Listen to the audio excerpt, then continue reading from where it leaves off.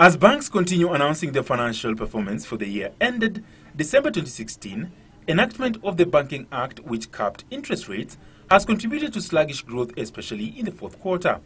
Banks are now forced to adopt technology and invest in other sources of income, like government securities, to remain afloat.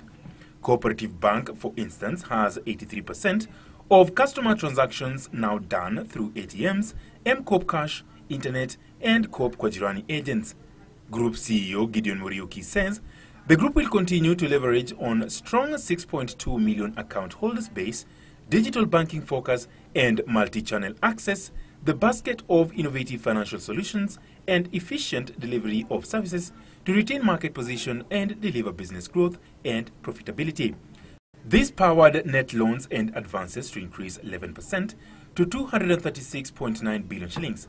As a result, total interest income rose 15% to 42.3 billion shillings, backed by investment in government securities whose interest income grew 40% to 8.5 billion shillings.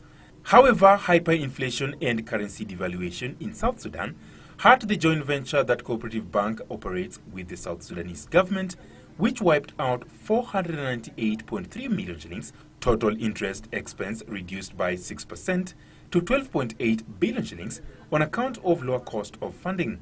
This helped the lender to post 12.7 billion shillings in 2016 full-year net profit, representing a growth of 8.5%. With shareholder capital growing 22% to 62 billion shillings, Muriuki says that the bank is in a position to fund major corporate deals.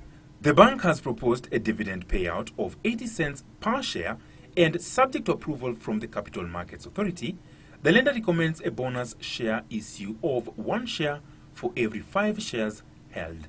Ronaldo Willie, Business Insight.